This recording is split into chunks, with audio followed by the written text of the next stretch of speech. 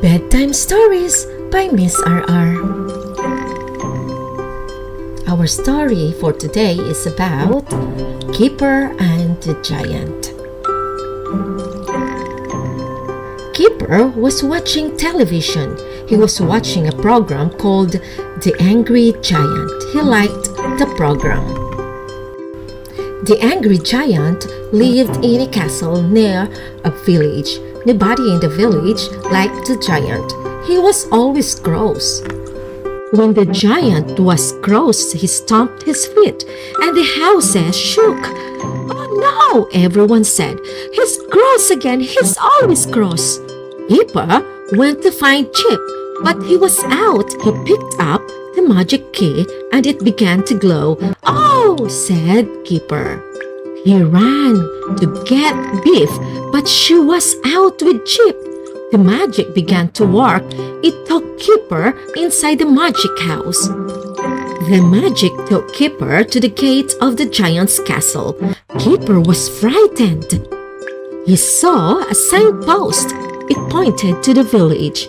He didn't want to meet the giant, so he went to the village. Kipper came to the village, but it was tiny. Kipper was a giant. "Oh no!" said Kipper.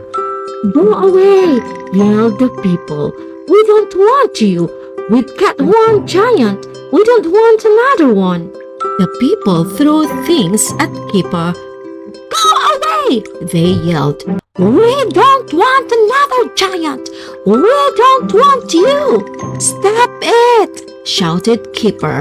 "I'm not a giant. I'm a boy." The people said, "Well, you look like a giant."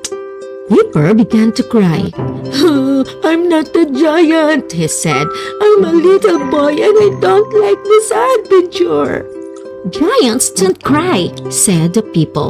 "Perhaps he's a little boy, but he looks like a giant to us. Perhaps he can help us." Kipper helped the villagers to mend their houses. He put back the broken roofs. "Good old Kipper," everyone said. "The giant threw this big stone at us," said the people. "We don't want it here. Can you put it outside the village?" "Yes," said Kipper. "I'll try." He picked up the stone and took it outside the village. "Good old Kipper," everyone called. All the people liked Kipper. "Thank you," they said. "You have helped us a lot." The village band played for him. The giant came back. He was very angry when he saw Kipper in the village.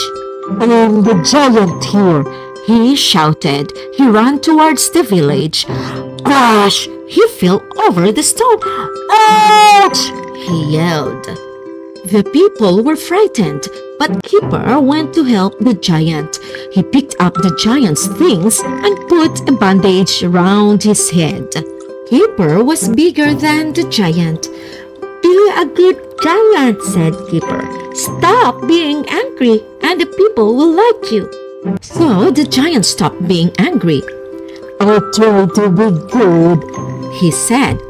"Hooray!" shouted the people. "Let's have a party." The key began to glow. "It's time for me to go now," said Kipper. "Goodbye. Thank you for the party." The magic took Kipper home. "Nobody likes an angry giant," said Kipper. "What an adventure!"